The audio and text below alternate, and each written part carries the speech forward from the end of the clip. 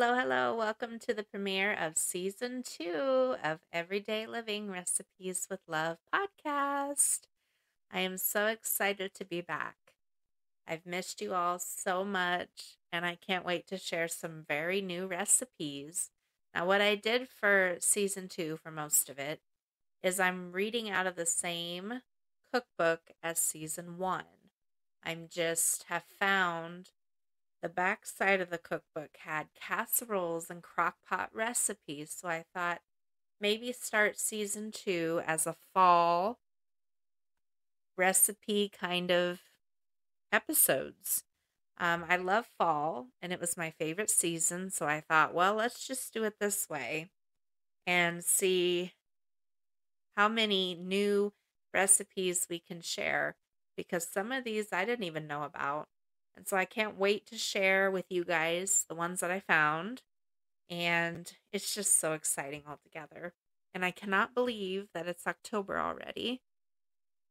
This year is going so fast. The kids are back in school. Both of my kids are in school now. And so I have a little more free time, not much, but a little more free time to be doing a podcast on the side. So I thought, well, let's just start now. And I can't wait to start today. I have about 4 recipes to share today. So let's dive right in. Okay, so let's just say these recipes have no name on them. I just want to start out with this first before I read them. I don't have anybody to credit. I really don't. So if I did have someone to credit, I would say a name. I'm sure somebody came up with these recipes. And if you hear this on this podcast and you know who the person is that contributed the recipes, I would really like to know so I can do a shout out to them or give them credit for their recipes. But this is just a podcast where I'm sharing the recipes. So I just want to make that clear before we start and begin. Now, the very first recipe that we're going to start with today is called All-American Cheese Steak. Now, I found this interesting because I'm like, what is that? So I started reading it. And I thought, that sounds really good. And so I wanted to share it because I might even try it for my fall recipe lineup. So it does include for the meat, these are all beef ones. This includes round steak. So if you're not a fan of round steak, I personally sometimes aren't a fan of round steak, but in the right recipes, it's really good. So I thought I might give it another try with this recipe, and I might try it out. So we're going to get started now. If you're just joining and you haven't watched season 1, and you don't know how this podcast kind of operates, I will read the ingredient list twice. Then I will read the instructions on how to do it. And usually I read them twice too. It depends on how long they are. But I might read the instructions twice too. But that's how I do it. And if you're a new listener, welcome. I'm really happy to have you listening. Now, we're going to start with the ingredient list of All-American Cheese Steak. Now, this is, well, I guess you wouldn't call it a casserole. You just kind of cook it, I guess, in the skillet. But we're just going to share it anyway and start off because I thought it was really unique. Now, the rest of these recipes on here will be casseroles. This one's just kind of the oddball out. But I thought, well, maybe we'll just start off with it. But I promise you the rest of them are casseroles. So you need 1.5 pounds of round steak, 1/2 inch thick. So you're going to cut them 1/2 inch thick. You need 1/2 cup of flour, 1/2 teaspoon of salt, 1/4 teaspoon of pepper, 3 tablespoons of oil, 1 medium onion sliced, and 1 15-half-ounce jar spaghetti sauce, and 1 cup of Monterey Jack cheese shredded. Now that is really good cheese. I like Monterey Jack in a lot of dishes. It has just a really good flavor. So here's the ingredient list one more time.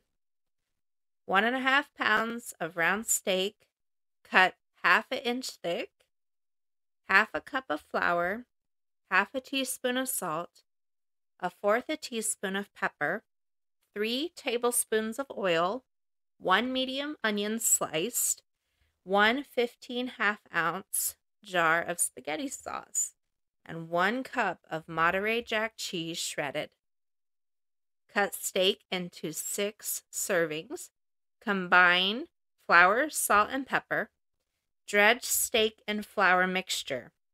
Rub it on or pound it with a saucer edge.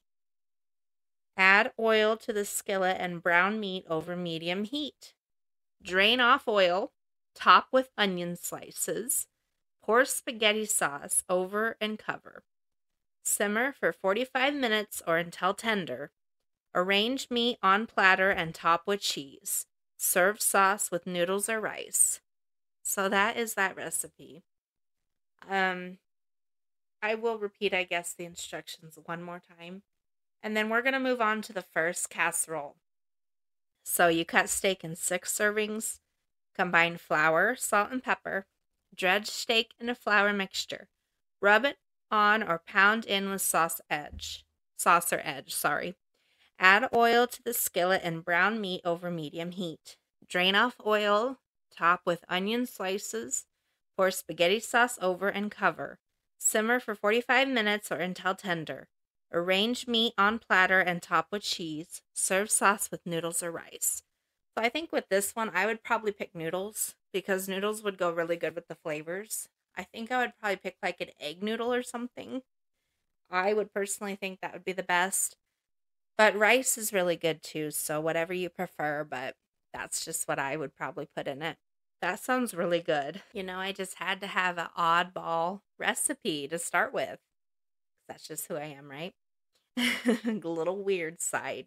So, the next recipe, round steak bake. So this is a casserole, and you just put it in a baking dish, which I'm assuming a 9x13.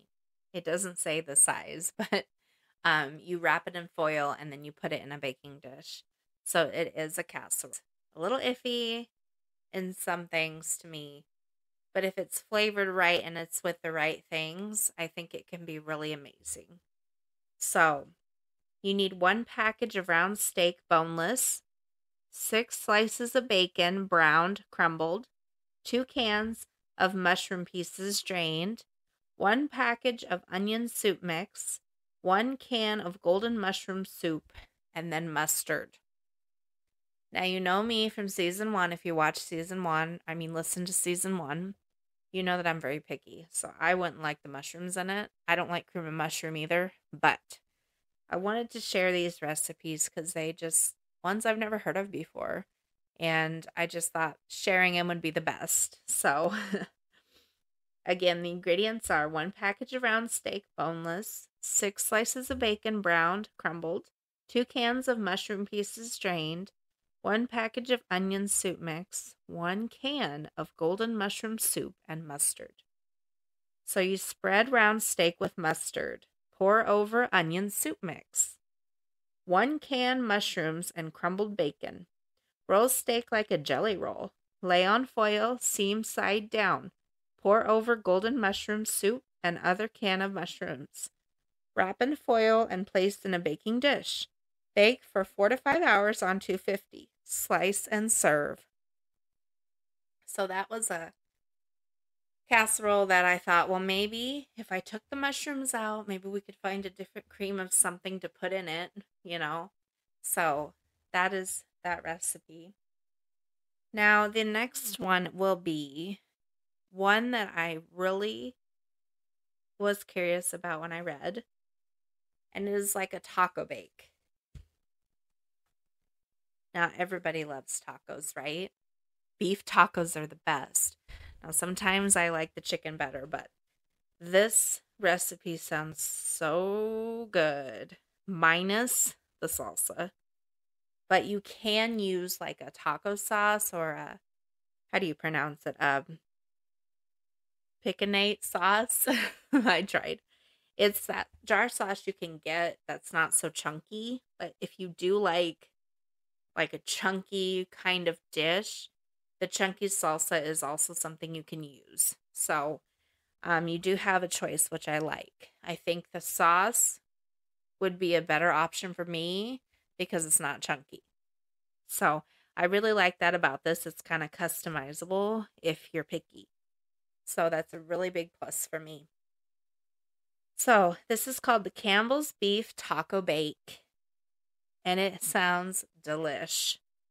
So you need 1 pound of ground beef, 1 3/4 ounce can of Campbell's condensed tomato soup, 1 cup of paste, thick and chunky salsa, or the pickanut sauce. I don't know how to pronounce it. I'm trying. A half a cup of milk and 6 8-ounce flour tortillas or 8 6-inch corn tortillas you cut into 1-inch pieces. And then you need 1 cup of cheddar cheese because, yes, you need the cheese on it. It's not a taco without shredded cheese. So you're going to put this all in a medium skillet over medium-high heat. You cook beef until browned, stirring to separate meat. Pour off fat, add soup, salsa, milk, tortillas, and half the cheese. Spoon into 2-quart shallow baking dish.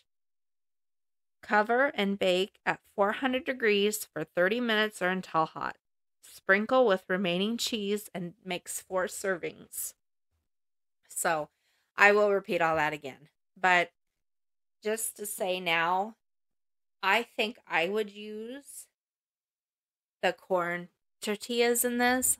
Now, I'm a really big fan of the flour tortillas, but I just think the corn ones sound a little better on this recipe. So that's what I would use because it gives you a choice on the shells too. So I just wanted to give my little opinion. Now I think that a tomato soup would really give it flavor. I think that it's very unique and I've never heard of it. So I thought, well, let's do this recipe because I'm like, what kind of flavor would tomato soup give a taco dish? Because I've never heard of it. So I thought, well, that sounds really good. So, the milk would that would kind of bring some more creaminess to it and kind of mellow out the spicy like sauce or something. I think that's why they have the milk in it, which is a really nice feature because sometimes things are just too tomato based and spicy. So now it just says milk. So I'm sure whatever milk you drink or prefer in your dishes is probably fine. So we're going to go through that one more time. And I think I have one more. I'm not really sure. But so Campbell's Beef Taco Bake. 1 pound of ground beef, 1 3/4 ounce can of Campbell's condensed tomato soup, 1 cup of paste, thick and chunky salsa or the picnic sauce, half a cup of milk, 6 8-ounce flour tortillas or 8 6-inch corn tortillas. You cut into 1-inch pieces, and then 1 cup of cheddar cheese shredded. In a medium skillet over medium-high heat, cook beef until browned, stirring to separate meat. Pour off fat. Add soup, salsa, milk, tortillas, half the cheese, spoon into 2-quart shallow baking dish. You cover it and you bake it at 400 degrees for 30 minutes or until hot. Sprinkle with remaining cheese. Makes 4 servings. Now I'm definitely making this recipe. If anyone else is going to make this recipe, please, please, please share in the comments wherever you're watching this. I mean, listening to this. I always say watching. I'm so sorry. Listening to the podcast, wherever you're listening to it, like Facebook, YouTube, Spotify. I think you can put a question or something on Spotify. I'm not really sure how you interact on Spotify. Never really done it. But email me even with your reviews on this recipe. I'm really excited to try it out. So I think I have one more. The next and last recipe for season two's premiere, episode 1, is creamy potatoes and steak. Now, this one is another casserole, and the rest of these I found for the next episode are crock pot beef recipes that sound really yummy too. This one is just basically what it says. It's potatoes and steak. It's pretty easy. Um, it's round steaks again. I should have named this episode Round Steak Recipes, right? Okay, so you need one 10-ounce can of cream of mushroom soup, 4 to 6 medium potatoes thinly sliced.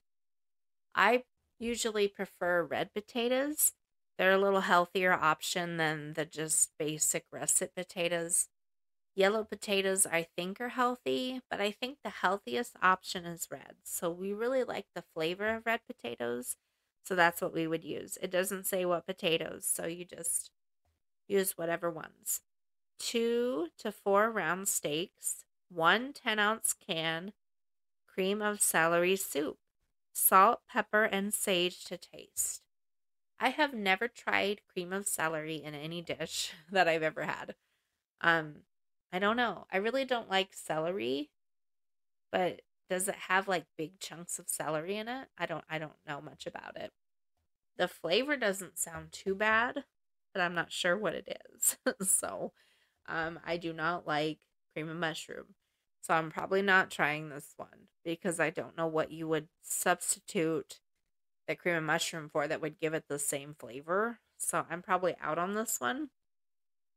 But for people that like those things, this might be your absolute favorite new try for fall. So you layer half the mushroom soup in a greased 9 by 13-inch baking dish. Add a third of the potatoes, the remaining mushroom soup, and the remaining potatoes. Arrange the steak on top. Cover with celery soup.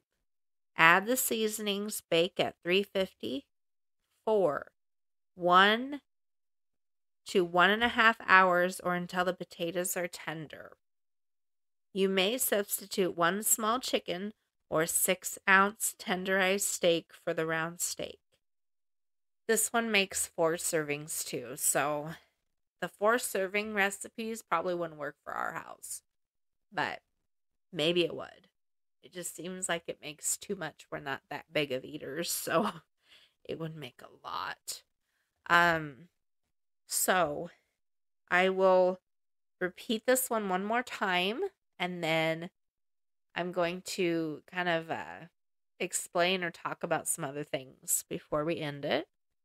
Creamy potatoes and steak, 1 10-ounce can of cream of mushroom soup, 4 to 6 medium potatoes thinly sliced, 2 to 4 round steaks, 1 10-ounce can of cream of celery soup, and salt and pepper and sage to taste. Layer half the mushroom soup in a greased 9 by 13-inch baking dish. Add third of the potatoes, the remaining mushroom soup, and the remaining potatoes. Arrange the steak on top. Cover with celery soup. Add the seasonings. Bake at 350 for 1 to 1.5 hours or until the potatoes are tender. You may substitute 1 small chicken or 6-ounce tenderized steak for the round steak. Yield 4 servings. Now, I really like at the end where it tells you can substitute the round steak for more tenderized steak that you like. I don't know really what steak I would pick, but if you don't really like the round steak consistency, you could pick any steak or a chicken. But I think if it was me, I would pick like another kind of cut of steak because I think the beef is going to give it a little more flavor. So that is all the recipes. I am just super excited to be back, you guys. I have missed being able to create these episodes for you. It is so much fun, and I just love sharing these things with you. And so I wanted to take a moment to express my gratitude for all the listeners and all the fans of this podcast. Because without you, I wouldn't probably be here making this content. I really enjoyed hearing from everybody on season 1. I hope I hear from new people on season 2. I just can't believe that it's gone this far with how many episodes I have created. Um, I just can't wait. When I found the backside of this cookbook, I was just so thrilled and so excited to kind of read through them. And I realized that most of these recipes are really unique to me. And I thought, I would love to share them with everybody because the experience of sharing with people is just so amazing because you get to hear everybody's thoughts and everybody's opinions. And I just love that. And I try to give my opinions on every episode, which I just really enjoy it. And I'm so glad I'm back. And I'm so glad that it's fall time. The kids are back at school. And I just cannot believe the summer has just gone by so fast. And it's October. It is almost time for Halloween. And I can't wait to dress up my kids again. And my kids are just growing up so fast. And I would like to hear down below wherever you're watching. I always say it, watching. I'm just going to say it, watching, because you're basically watching, but just listening. I'm just going to go with it. But if you're watching this, I just would love to hear what you're dressing your kids as this year of 2023 Halloween. My kids always like it to be a surprise, so we never really give it away or tell anybody until they go trick-or-treating. It's kind of the fun of it all. But they are super excited to go out. And my youngest is just getting so much into everything now, and it's just so heartwarming to see. She's just a little fireball. So I just love it. And I just wanted to say I can't wait to experience season 2 with everybody. And I am really excited for the next episode. Crockpot recipes are the way to go. I would also like to hear down below if you prefer crockpot or casseroles. They're both really easy ways to make quick and easy recipes. Everybody knows my pick already. It's the crockpot. I just love it so much better. You just put it in the morning and it's all cooking during the day and you don't have to worry. And I love that. And so that's my choice. But other people might like the casseroles. I do like them because you just put them in a pan. My favorite casserole is a taco bake. It's really not a bake. It's like a taco pie that I've made recently that I really liked. You just get a pie pan and you put Pillsbury pie dough that's already made in the pie pan, and you season your ground beef and then you put it in there, and then you put cheese or whatever you like on top or whatever you prefer on your tacos, and you close it up. It is so good. That was one of my favorites that I've had more recently, but I would like to hear everyone else's favorites down below. And I can't wait to share season 2 with you. And the episode 2 will be out. This is every Tuesday. There will be episodes uploaded to Facebook and Spotify and YouTube, however you like to watch. I will probably work on doing, most people do this on YouTube where they what's it called, like they have a video of it. I might start getting into that this season, maybe halfway through. It's really out of my comfort zone, but I'm going to try it. That's my plan anyway, to get to the point where I will try it. So I really am thankful for every one of you that have enjoyed my podcast so far and are excited for season 2. And I'm just so blessed. And I wanted to say my thank yous on here. And I'm just so happy. So I'll see you next week. However you watch, Spotify, YouTube, or Facebook. And I will talk to you guys soon.